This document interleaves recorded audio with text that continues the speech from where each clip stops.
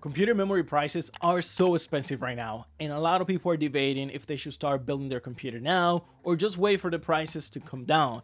Let me just tell you why prices are so expensive and what you can do now in this very tough situation. There are several reasons why memory prices are going so expensive, and the main one is AI servers. A lot of IT companies are using AI to compute their own data and to provide services to other clients, creating a high demand for memory RAM and graphics card usage.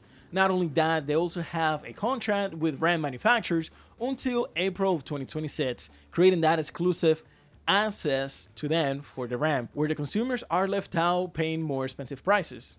The second reason is DDR4. DDR4 has been out for a while, and now it is time for a lot of people to upgrade, and many people have upgraded, creating that demand for prices to also go up. DDR5 is almost double the speed than DDR4, making people wanting to switch to a better and faster technology. And let me tell you, this is not the first time that we see computer component prices going so expensive.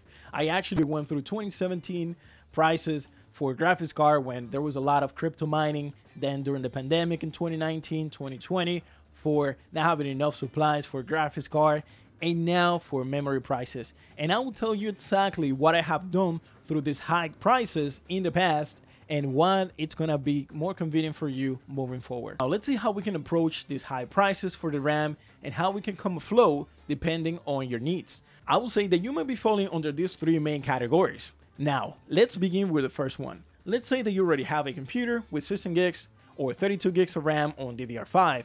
And for you, I was saying to just be patient and wait. There is no need to buy more RAM when a lot of the video games require 16 gigs or 32 gigs of RAM, depending on the resolution. Category or group 2 might be those people that are on DDR4 and they want to upgrade to DDR5. Now, here's exactly what I will do.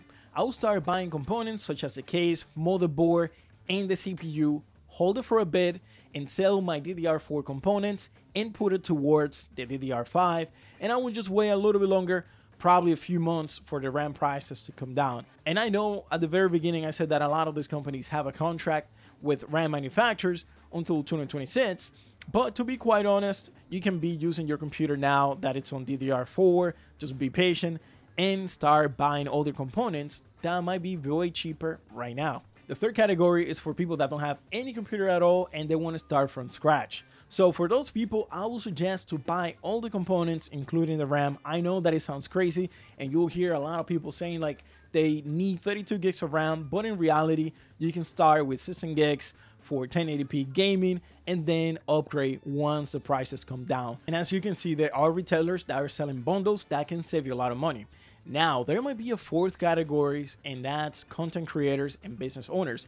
And I do understand that a lot of people do not talk to you when it comes out for computer components, but I do actually want to mention that if you need to buy all these components, I will say that this is the right time to buy because there are so many components that are way cheaper. You can get a cooler at a very affordable price, even for power supply and cases. At the end of the day, I completely understand that nobody wants to pay for overpriced RAM, but you're going to be saving so much money on power supply, case, motherboard, and CPU once you start putting them all together and adding that total, and you will see that it actually balances out. And my last recommendation is using the following tools. Amazon just integrated pricing history where you can check the price history for all these components, especially for the RAM. Just keep checking on them. And if you see that the price goes down, you can actually just go in, compare the prices, and to see if it's actually worth it to buy it now. And also PC Part Picker is another tool that I use to check parts frequently on the prices, and you can see if they're more expensive now than last year or a few months ago. And with all of this being said, let me know your thoughts in the comments below. Are you going to be building a computer now or just wait for the prices to come down? And I will see you in the next one. Bye bye.